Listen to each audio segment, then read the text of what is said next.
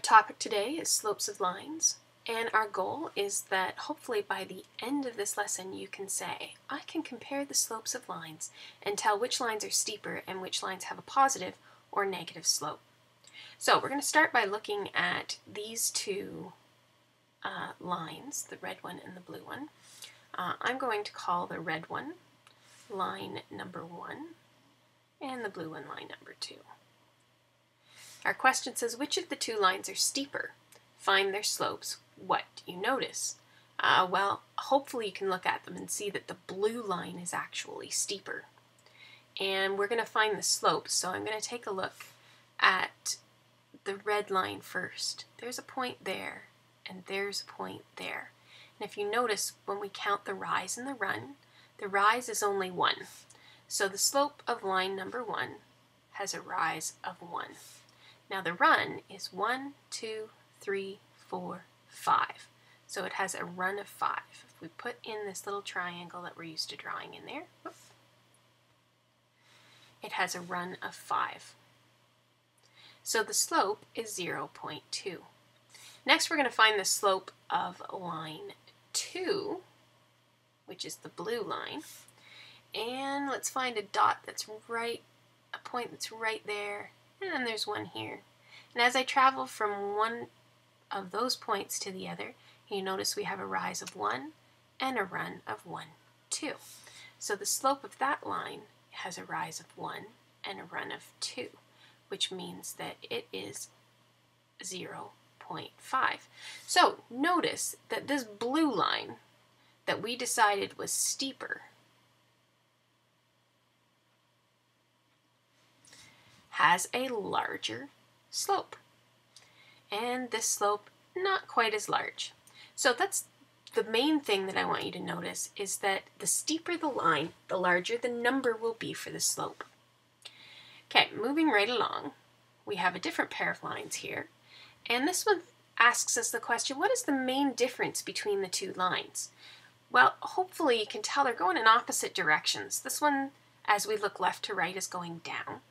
And this one, as we look left to right, is going up. And we always look left to right on a graph. That's the way you read left to right.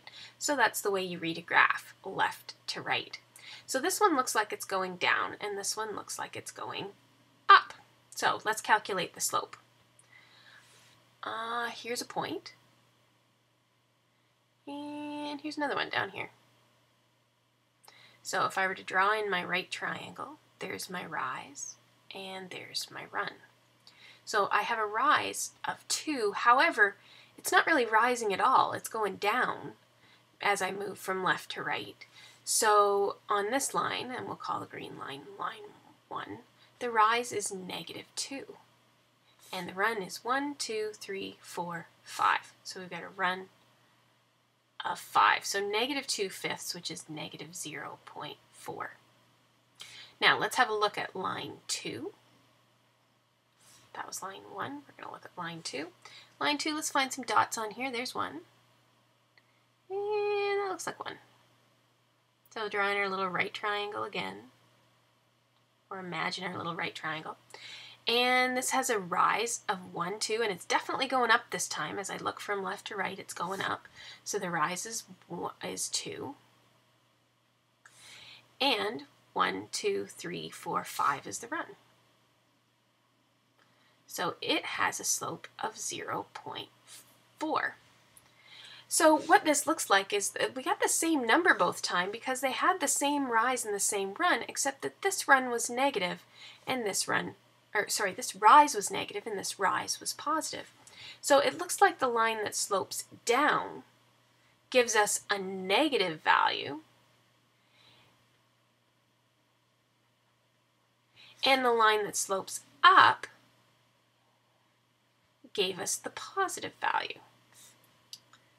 So, as you look from left to right, if a line goes up, the slope is positive, down, the slope is negative. Carrying on, what kinds of lines are these? Hopefully you can look at them and see that those two lines are never going to cross because they're kind of going in the same direction on the same angle, so they're never going to cross, which makes them parallel lines. parallel lines. Now we're going to calculate the slope and see what we notice.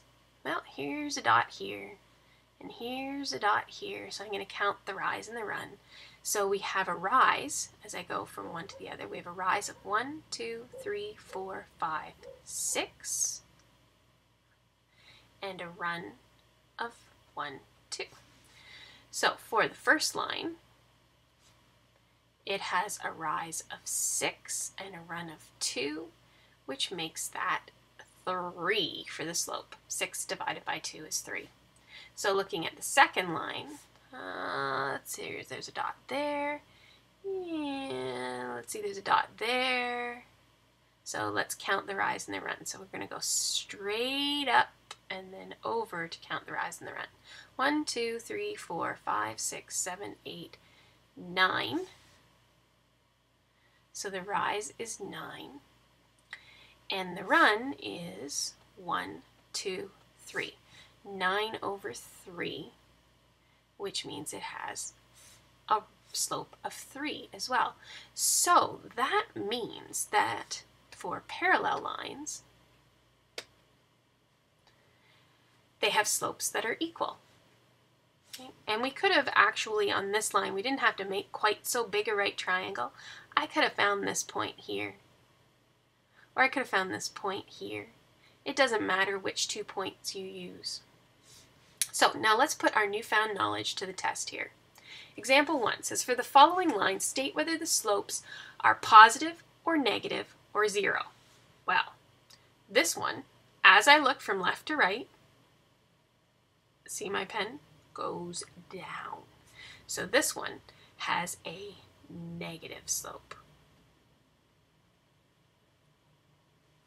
Let's do all of the graphs first. This one, as I go from left to right, doesn't do anything. It's not going up, it's not going down. That must mean that this is the 0. All horizontal lines have a slope of 0. And then if we look at this one, as I go from left to right, and always from left to right, you start at the leftmost point, go to the rightmost point. That goes up, which means that it has a positive slope. Now let's take a look at the equations. In the last lesson, we learned that this number in front of the x was our slope, and this number all by itself was the y-intercept. And so we're looking at this number here for our slope, and since it is positive, that means that we have a positive slope. If we go over here, here's our x this time, so it's this number we're looking for. And notice it has a negative in front of it, so this slope is negative. And over here we don't have an x at all, so that must mean we had like plus 0x on the end, because 0 times anything gives us 0. So if we don't have that x value at all, then that must mean that we had a slope of 0. Okay, carrying on. Example 2, compared to y equals 3x minus 6, okay, let's have a look at that. That's slope, remember, whatever goes with the x is our slope. Write the equation of a line that is steeper.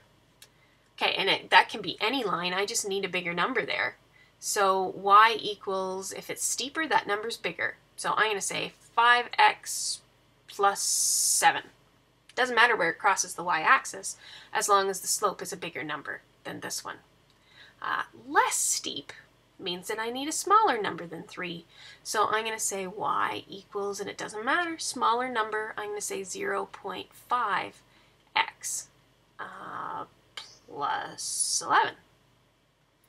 Of equal steepness means that we want something that's parallel to that. So if it's of equal steepness, it must have the same number in front. So let's say y equals 3x and plus 2.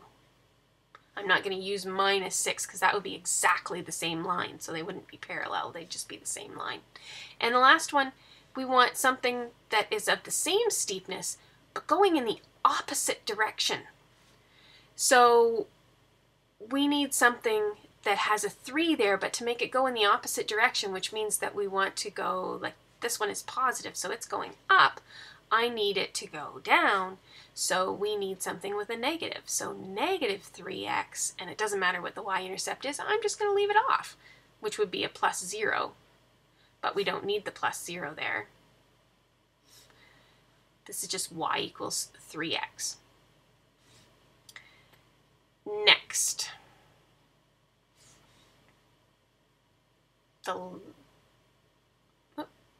where did it go? There it is. Okay, example 3. Each of the following table of values represents a line. Determine if the lines in the tables are parallel or not. So we need to figure out if they have the same slope. So we got to remember how to get slope from a table, which we learned last class too. We have to figure out the change in the y's and the change in the x's. So we got to make some subtractions here.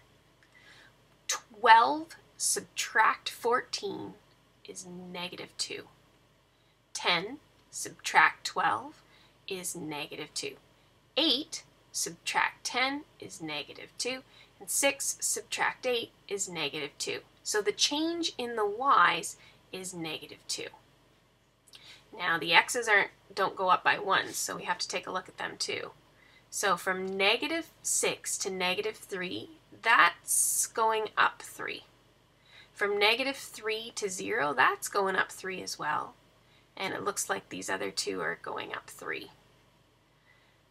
So the change in the x's is a positive 3.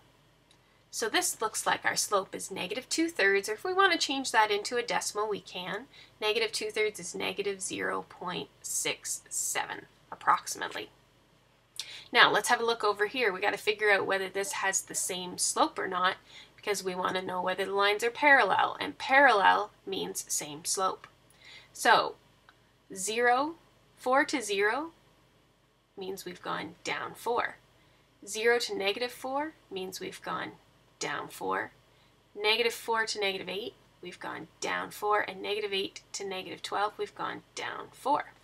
Over here, we're going up, looks like we're going up by 6 every time. Those are 6 times tables there. So 6, 6, 6, and 6. The change in the y's in the table was negative 4. That's this row of numbers. Is the change in the y's is negative 4. The change in the x's is 6. And at first glance, that doesn't look the same as what we got over here at negative 2/3. But if I reduce to lowest terms, I can take a 2 out of the top and make it negative 2, and a 2 out of the bottom and make it 3. Or if you just want to pull out your calculator and make the division, you'll see that that is approximately negative 0.67. So since the slopes are the same,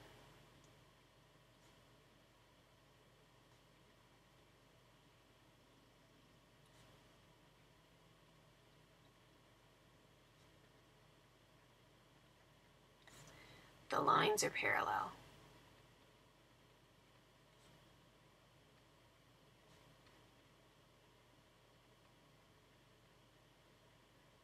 And that concludes this lesson.